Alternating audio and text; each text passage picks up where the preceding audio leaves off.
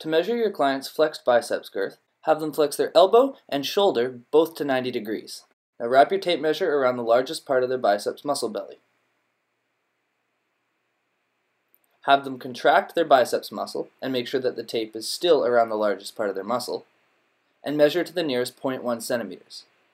Repeat this measurement 2 more times, or as many times as necessary, until all measurements agree within 0.5 centimeters of each other, and then take the median of those 3 measurements.